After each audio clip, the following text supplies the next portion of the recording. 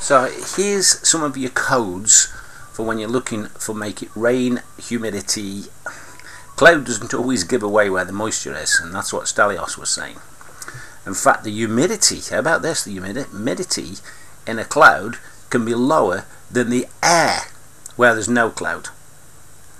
That's interesting. True. So we've got relative humidity at a specified height. So, in other words, you need to know at what height the humidity is. For example, where there's no clouds, you're pointing blind. This will tell you where your humidity is and where there's a chance of potential rain. Good one. Total precipitable water. So water that will turn to rain fairly quickly, and that's that one. TPW and RH. So if we go back, there's others here which could be interesting. Play around with it, like sulfates and that. Not that we're that bothered about that, but here we go, back to the main screen, and the colours come up. That's the UK. Now the brown is actually where it's dry, and not surprising. Watch what happens when you get here. Yeah, there's the brown. So that's the dry.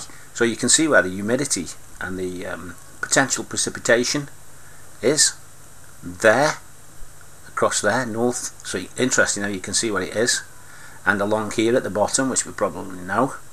So very little around here, and then you can go to different heights. So what is it at ground level? Ground level, in fact, just over that's San Francisco, I believe. Here there's a potential for rain. Nothing at all around here still, and you can go higher up, so slightly up, which is about 1500 meters. Still no change. In fact, it's pretty well the same at all heights. When you go up, you need to know where it's coming from so you can block it and bring it down. But it's interesting because normally you're looking for clouds. That is the deception, that it's not always where the clouds are, but there's very little around here. It's always dry, but higher up there's a chance of precipitation. It's when you see one coming across here that you can block it and bring it south. Let's have a look. This is live, this is, so we're going higher up still. We're not at the jet stream yet, but we're getting close. So still nothing. You can see what's happening behind the scenes, how it's made dry all the time. Interesting stuff. So now we're coming to the jet stream. Dry all the way up. Isn't it funny that coming along here there's moisture, and then it gets here and it's dry. So higher up above San Francisco, still a possibility, and out of our reach. Well, not, it's in our reach, but it's pointless pointing at these areas when you're going to like 50,000 feet, 60,000 feet. So that's interesting. So the other one was the relative humidity. So we start at ground level.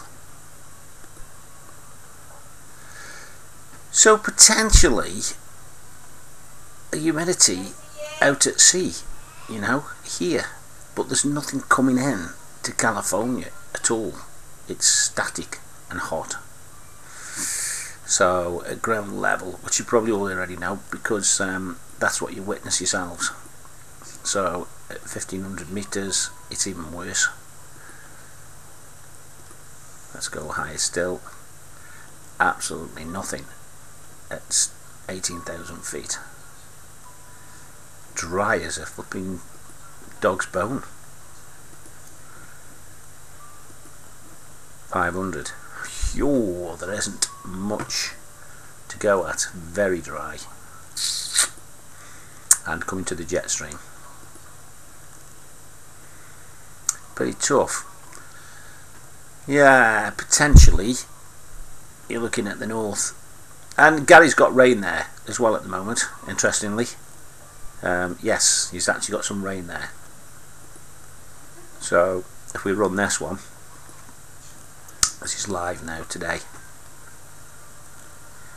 But isn't it interesting? There's only rain there, but there was precipitation and humidity shown across the whole of this area.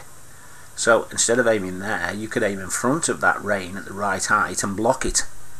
Or the humidity, block the humidity this side of it, and put pressure above it to force it south. That would be an interesting experiment, and I'd like to see what would happen if you did that.